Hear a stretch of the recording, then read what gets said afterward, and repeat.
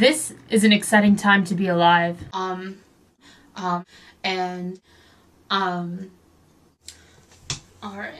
Back in mid-September, I began hearing about a group of protesters who had begun to occupy Wall Street. I didn't really know exactly what they were doing or why, but I figured that protesting Wall Street couldn't be a bad thing. I heard people talking about a We Are the 99% Tumblr and being inspired by the images on there, but I didn't even pay much attention to those. It wasn't until one of my Facebook friends posted this image that I began to get really worked up. This student, still in school, sees his or herself as not part of the 99%, while working 30 plus hours a week at barely above minimum wage while attending college. I was livid. I found this horribly misinformed and offensive. What I was most annoyed with was that this student said if he or she were to have debt, he or she would not blame Wall Street for his or her own bad decisions. Bad decisions? Since when was acquiring debt through student loans a bad decision? Had I made a bad decision by pursuing a path to become an art teacher? A writer named Buster Blonde on the Persephone magazine website addressed this in a post called "Don't Even Get Me Started, Mythical Bootstraps College Student." It's worth a read, and if you haven't yet, I've included a link in the doobly-doo. Over the next month or two, I found myself engaging in conversations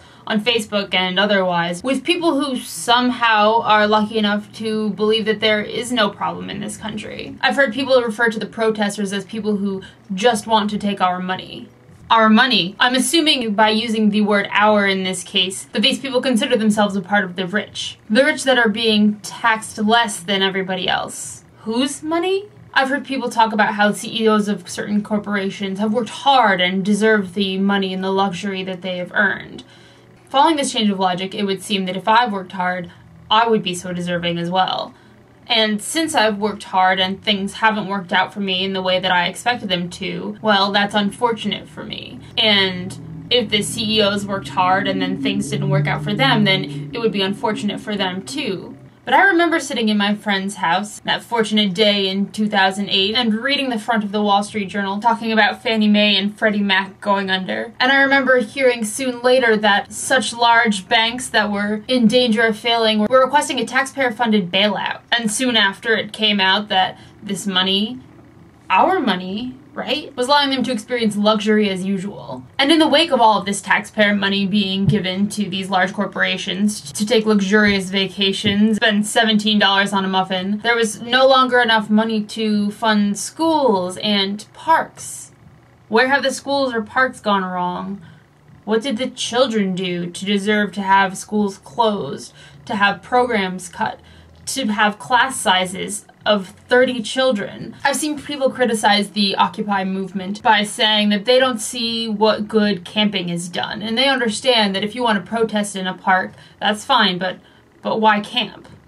Have we ever had such discussion about protesters in a park? Clearly, the camping matters. Then late one night, mid-November, I checked Facebook before going to bed. Two of my friends had posted a link to the Occupy Wall Street live stream. Something was going down. I got out of bed and I sat at my computer for an hour and a half just watching the live stream, in which police in riot gear were conducting a middle-of-the-night raid of the Occupy Wall Street encampment at Zuccotti Park. They closed the airspace above the camp, not allowing any media helicopters, and they quarantined all of the press to an area as far away from all of the protesters in action as possible, at one point parking two police vans in front of them and turning the engines on. Many members of the press were arrested, and many protesters were treated violently. I watched in horror as police came in and ripped apart the camp as though it were trash. It reminded me of that part in Cinderella where the evil stepsisters come and rip apart Cinderella's dress that the singing mice had helped her construct.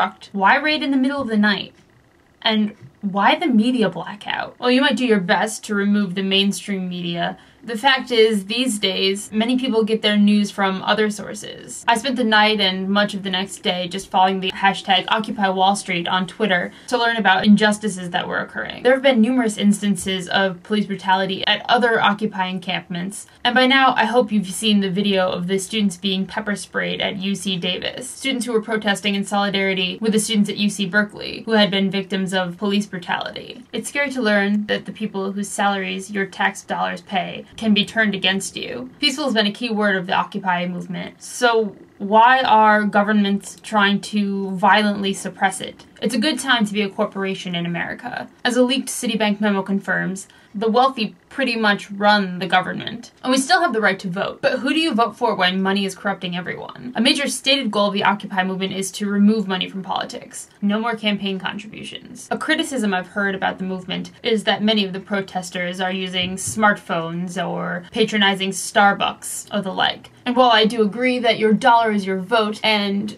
purchases made to large corporations is indeed supporting them, I would much rather see somebody join the effort who has supported the enemy in these small ways than have that person sit home, do nothing, and probably continue to support the enemy in even larger ways. So they sell us smartphones and digital cameras, and we use it against them when they try to conduct a media blackout, and we stay connected with the weapons they've provided us. It's exciting because they're occupying everywhere. They're not just occupying Wall Street. There are encampments all over the country, and indeed all over the world. People are upset about injustices, and they're no longer willing to just stay silent. I keep hearing people say, deal with it. We've been dealing with it. And we're dealing with it now in the best way we know how, by mobilizing, by saying something.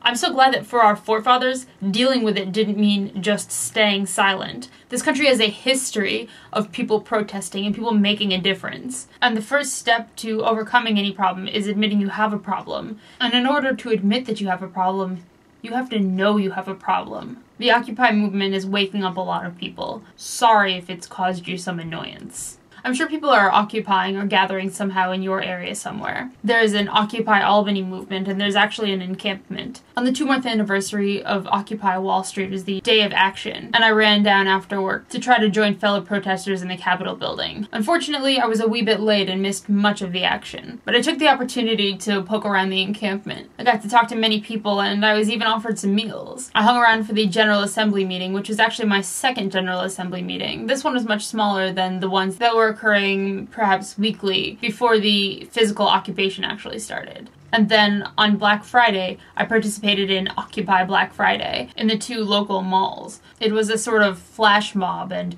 people came together and sang 2 carols. The first was Jingle Bells, Just As You Know It.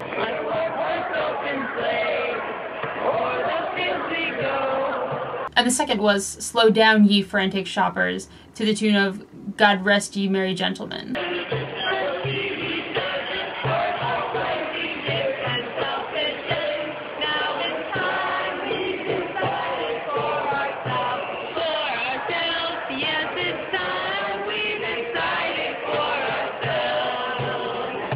It was a really cool thing to participate in.